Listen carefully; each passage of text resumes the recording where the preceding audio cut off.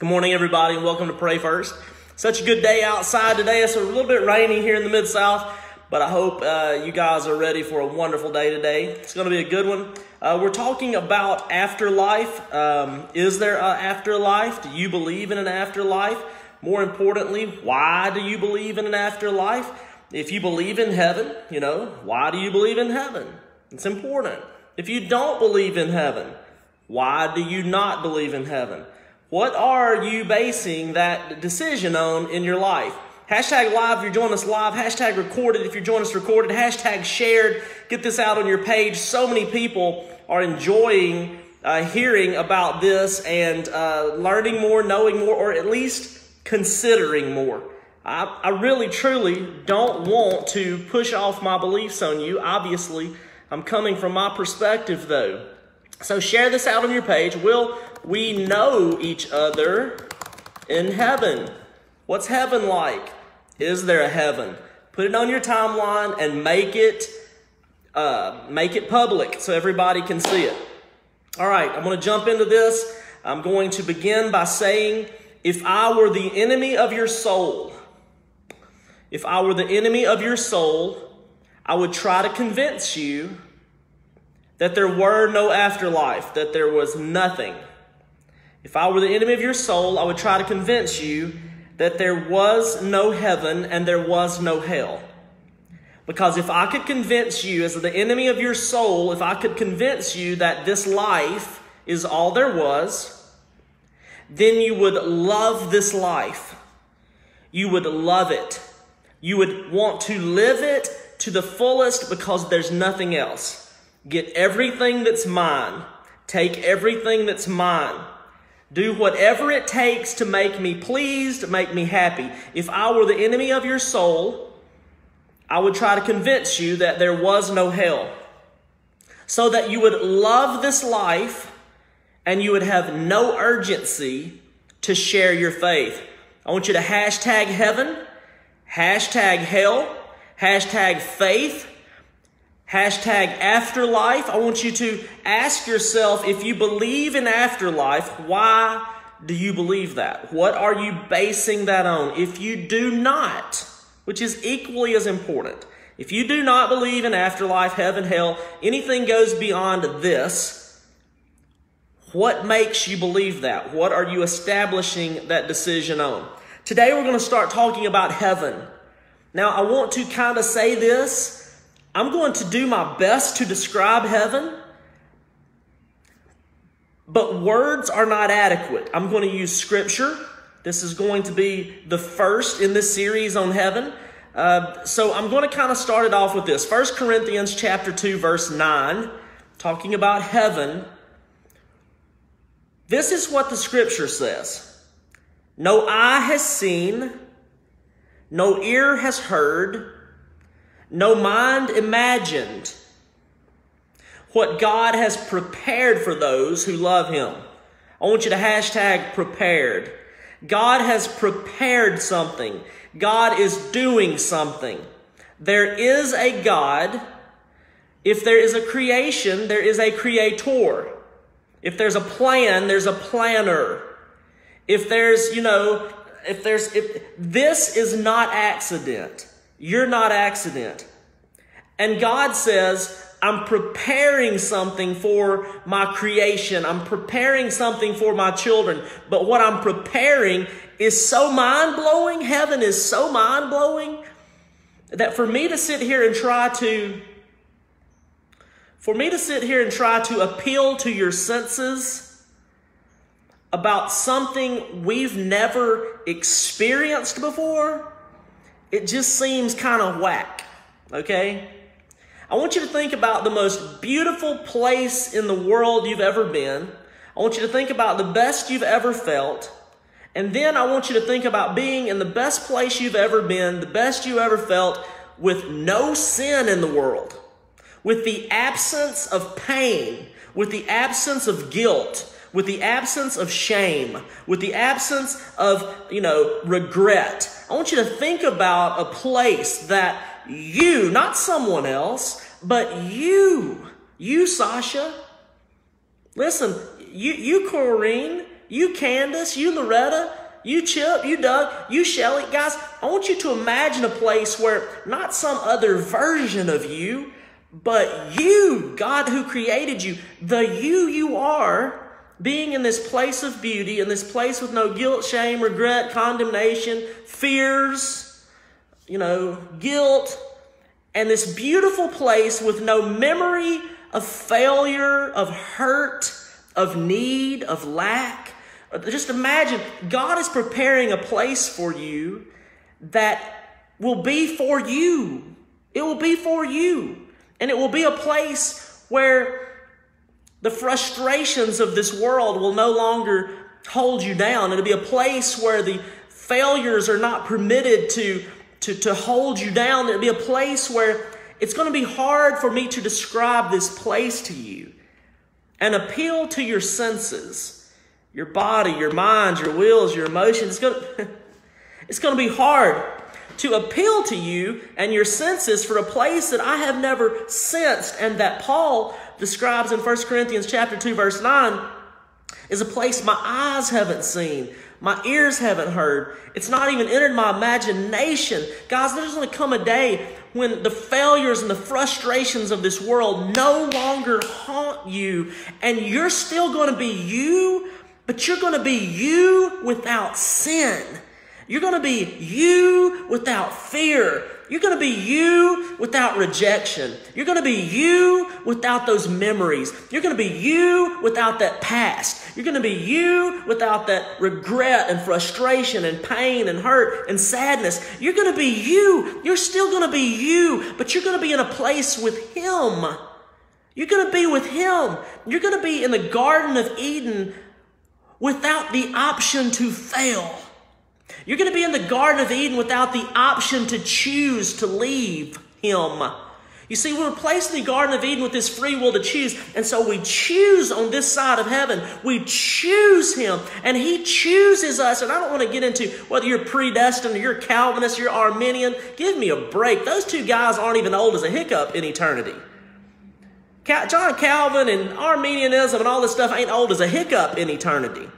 Let me tell you what that is. C-R-A-P. That is crap. You need to understand that there's a God that's bigger than our doctrine, bigger than our theology, bigger than what we think, bigger than what we've figured out, and bigger than our plans, and bigger than how we've put Him in a box, and bigger than, oh, well, God does it this way, this way, this way. He's God. He does it His way.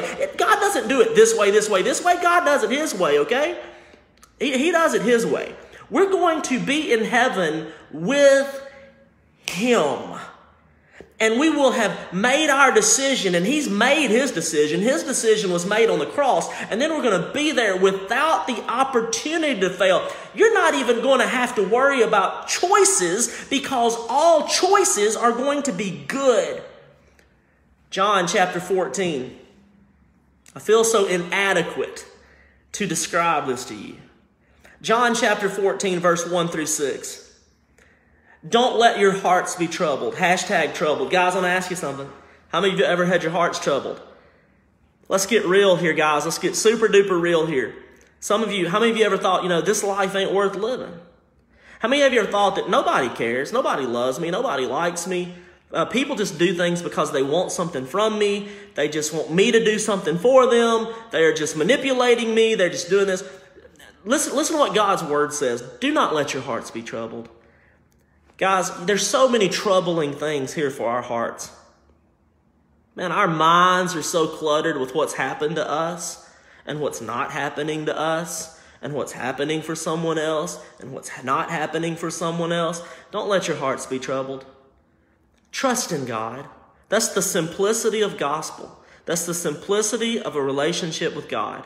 The simplicity of this is not whether you're Calvinist or whether you're Arminian or whether you're atheist or whether you're agnostic or whether you're Baptist or whether you're Presbyterian or whether you're Catholic or whether you're this or whether you're that. Don't let your hearts be troubled. All those factors come in to make your heart feel troubled. Trust in God. The simplicity of Scripture is trust in God. Trust Him. Jesus says, if you trust in God, trust also in me, because Jesus will say, I am God. Listen to what He says. There is more than enough room in my Father's home. Many versions say, in my Father's house there are many mansions. My grandfather and my mama's tombstone say, in my Father's house there are many mansions.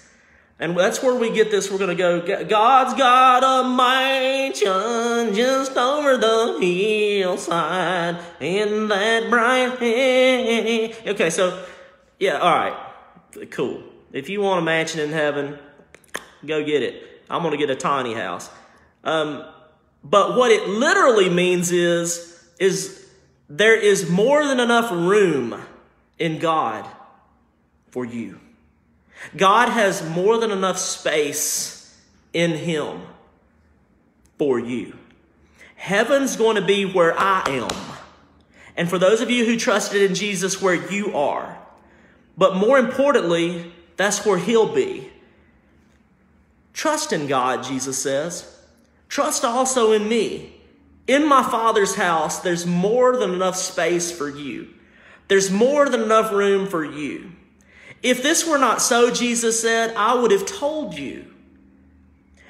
But I'm going to prepare a place for you. Imagine this place He's been preparing. God is preparing a place, not for a different version of you, but you without sin. And when everything is ready, Jesus says, I will come and get you. He's still making ready, so that you will always be with me. And where I am, you will be. And you will know where I'm going. And Thomas says, I don't know where you're going. How can we know where you're going? And Jesus says to him, Thomas, you know the way. He said, well, do I go right or do I go left? Am I Calvinist? Am I Arminian? Thomas. You know the way.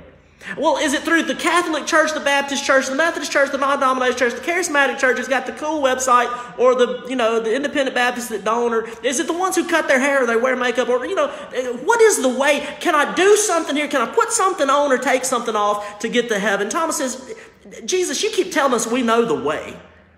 Which way is the way? Is it the New King James Version or is it the Old King James Version? Is it the New American Standard? Can we trust the message? I mean, Thomas, whoa, slow down. Okay, so is it 5 songs set or 8? Do we sing that? Is it oceans? K-Love. Surely K-Love is the way.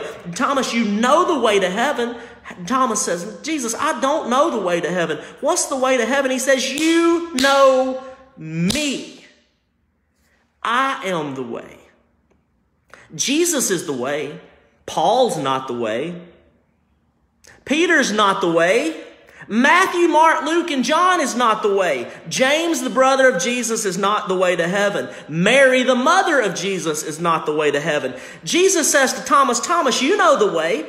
I am the way, the truth, and the life. And no one can come to the Father except through me. Revelation chapter 21, verse 1 through 7 says this. Then I, John, saw a new heaven and a new earth. For the old heaven and the old earth had disappeared. John is seeing into the future. Guys, there's going to come a day when there will be a new heaven, a new earth. Listen to me. Heaven is going to transition. Earth is going to transition. There will be a new heaven. There will be a new earth. And the old earth and the old heaven will have disappeared. And the sea itself will be gone. And a holy city known as the New Jerusalem will come down out of heaven from God like a bride beautifully dressed for her husband. And John says, then I heard a loud shout from the throne of God saying, look, God's home is now among His people. That God is going to choose to once again tabernacle. That God is going to choose once again to place His presence in. That God in His forms, in His body, in His triune Spirit, Father, Son, Holy Spirit, is going to come to the new earth where you and I will be, not floating on clouds, not playing on harps, not singing the first and third. We're not going to be in a choir all day long. Heaven is not not going to be boring, that God himself is going to come to this new earth, and God's home is going to be among his people. He will live with them, and they will be his people, and he will be their God, referring back to Exodus chapter 6, chapter 6, verse 7, where he says the fulfillment of all this chaos, all this turmoil, all this tribulation, all this stuff you went through, all this heart being troubled, all this sadness, all this sin, all this darkness, all this hurt, all this pain, all this rejection, all this depression, all this oppression, all this regret, guilt, and condemnation, that the result of all that in Christ Jesus is that I will be your God. You will be my people. I will dwell with you. I will live with you in a place that will have my presence, not my Bible, not my book, not my gospel, not my strategy, not my religion, not my faith. I'm going to be there. You're going to be there. We're going to be there. And we will understand clearly who he is and who we are. You don't even know who you are. You will never know who you are as long as you are strapped to all this crap that belongs here on this earth. In this world, you'll have tribulation. But in the new earth, there will no longer be tribulation. You will not be held back, and you'll be just like your daddy, who you are made in the image and the likeness of God. You will know him, and he will know you.